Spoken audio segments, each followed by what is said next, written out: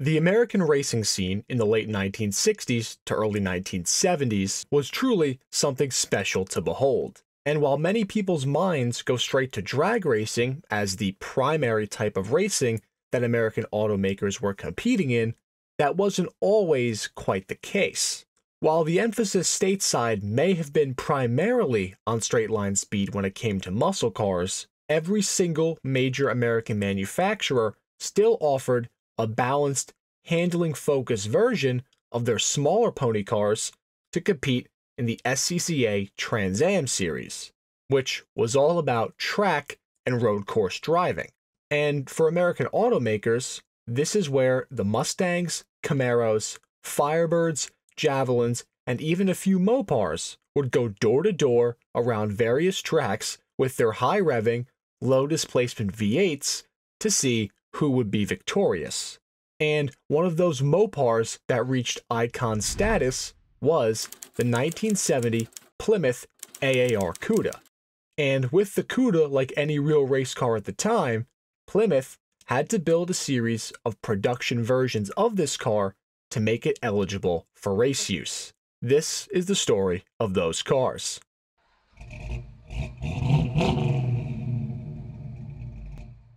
Hello everyone, welcome back to another episode of Rare Cars. This is the channel where we dive into the past and explore some of the rarest and most iconic vehicles of all time. If you want to see more short-form documentaries on unique cars like the AAR Cuda or other cars like the AMC Rebel, then make sure to subscribe to the Rare Cars YouTube channel and smash that notification button for our weekly uploads. But now, let's find out what made this high-strung performance Cuda so special. As mentioned in the introduction, the AAR Cuda had racing in its DNA from birth. AAR itself actually stands for All American Racers, which is the name of a racing team founded by Dan Gurney and Carroll Shelby in 1964. But the AAR Cuda itself was not born until 1970. This generation of Plymouth Cudas would be built on the E-body Mopar chassis, which it shared with its sister car, the Dodge Challenger. There was a bit of a catch here though. Even being sister cars that utilized essentially the exact same engine combinations, there were actually some pretty stark differences between the Cuda and the Challenger, besides the obvious styling changes. The Cuda was actually a bit smaller of a car. Compared to the Challenger, it had a 2-inch shorter wheelbase, it was actually just 5 inches shorter in overall length, and the Cuda was 1.7 inches narrower than the Challenger. Add all that together and you got a slightly more nimble and tossable car with the Cuda than you did with the Challenger, albeit not by much, but it was still something. The actual race car versions of the Cuda that would be raced in the SCCA Racing Series would actually utilize a very stout 305 cubic inch small block as per regulation, which made near 450 horsepower. Now, these were full-bore race motors, which obviously could not be used in the street versions of the car that Plymouth had to build. SCCA homologation requirements dictated that 2,500 road-going versions of these cars would need to be built to make the cars eligible to race in their respective class. So Plymouth would go on to build 2,700 AAR Cudas for street use, thus qualifying them to be able to race, with the fun fact being that they built every single one of these AAR Cudas in just 5 weeks. And in the true spirit of the race version of the car, the street Cudas would need to be able to run a small block Mopar engine in order to help homologate the 305 cubic inch engine that they would run in the race car. So Plymouth would go ahead and utilize the strongest small block in the Mopar lineup, which was the 340. Now the 340 is a very interesting engine. Everybody who I've ever heard of speak about the 340 in particular has only had great things to say about it. And the AAR Cuda got the ultimate version of the 340, running at a 10.5-to-1 compression ratio and adorned with 3 2-barrel Holley carburetors, a special set of heads, forged rods and forged pistons, a lightweight Edelbrock aluminum intake, and solid lifters.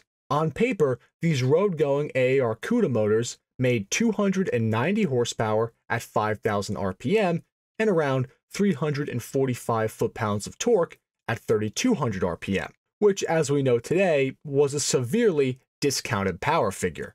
In actuality, these 340s were making somewhere in the ballpark of 340 to 350 horsepower and around 370 foot-pounds of torque, which gave them that mythical 1 horsepower per cubic inch stat line.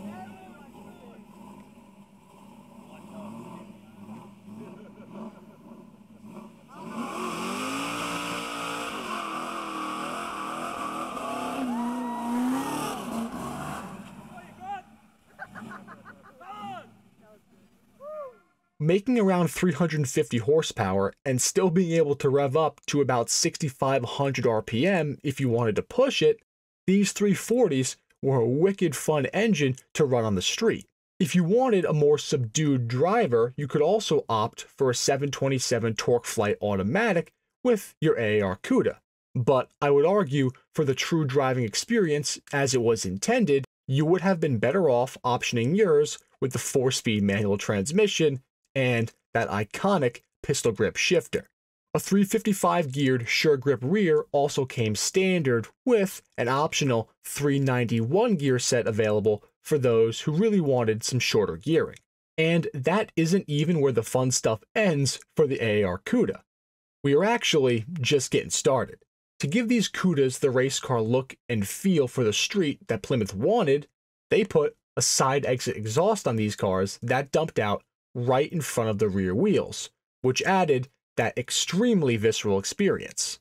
On the exterior, the AAR Cudas also received an added set of front canards, a fiberglass hood that actually featured a fully functional hood scoop to help feed those 3 carburetors, and a slick ducktail spoiler in the rear.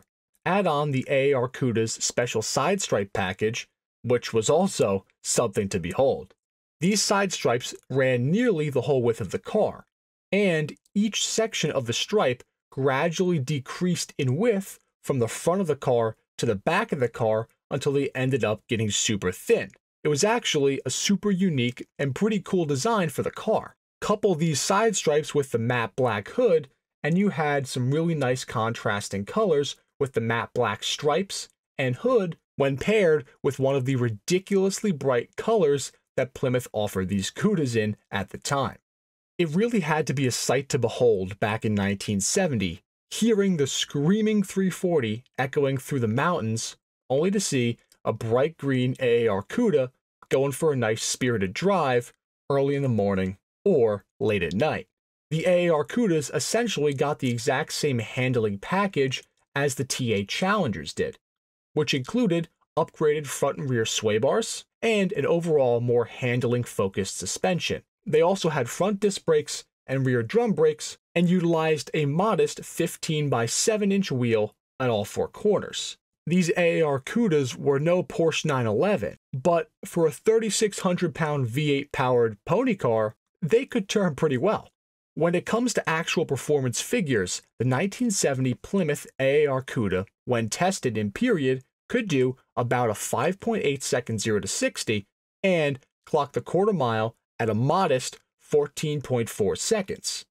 Which isn't bad, but again, these cars were not built as drag strip brawlers. If you wanted that, there was the 426 Hemi, which would have made them a much more apt choice for drag racing. When looking at the AAR Cuda for what it was, which was Plymouth's attempt to build a homologation spec street car that carried as much of the character of the race car into the road car while also giving it some semblance of manners, I would say that they succeeded in doing just that. While the actual race versions of the Cudas never really performed extremely well in the series they raced in, they still left a mark on the industry enough to become sought-after collector cars, even if they only finished 5th in the 1970 Trans Am series with a total of 15 points.